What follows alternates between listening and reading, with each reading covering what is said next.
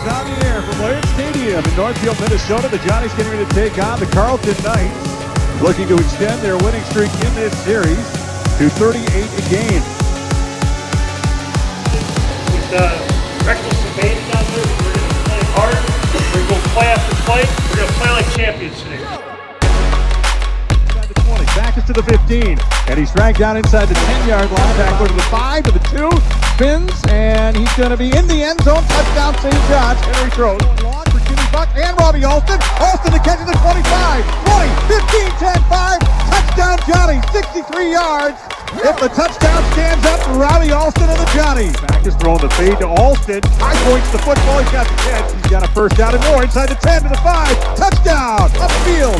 And the Johnnies take a 20-0 lead. Middleton rolling right, being chased by Mora. Mora takes it down short of the first down. Clear it out right side, and Hamlin's going to be stopped, and he's going to lose 4 yards. Dwayne Wade Jr. made the initial stop on the play. To Trost, and Trost is powering down into the end zone. Touchdown, Johnnies. Wozniak nearly threw the interception. Cornelius got a hand on it.